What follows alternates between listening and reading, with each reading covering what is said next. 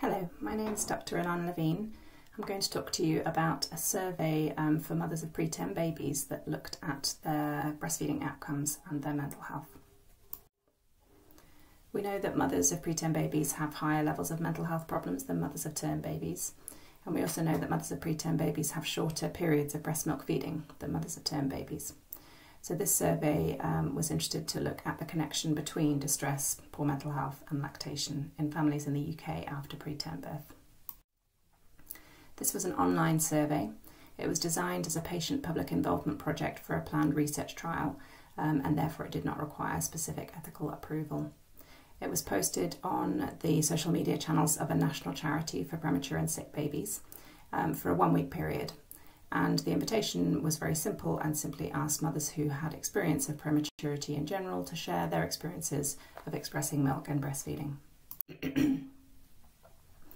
There was an overwhelming response, so we had 675 responses in that 1-week period, and the survey was closed early because it was such an overwhelming response. Unsurprisingly, for a survey that was advertised on social media, the sample was skewed, so the respondents were older than we would have expected, according to the age frequency of UK preterm birth. The respondents were more white than expected. They breastfed for longer periods than you would expect, and they had lower gestation babies than you might expect. For example, only 15% of premature babies in the UK are less than 32 weeks, whereas 71% of the respondents had babies less than 32 weeks. There were several qualitative themes that came out of the online questionnaire. One was that people felt they had a poor milk supply and that this made them anxious and they felt like a failure because of the low amount of milk that they could express for their babies.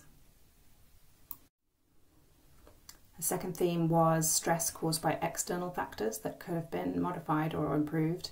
So, for example, stress caused by poor lactation support from those around them and stress caused by feeling judged based on their milk volumes or pressurised to express.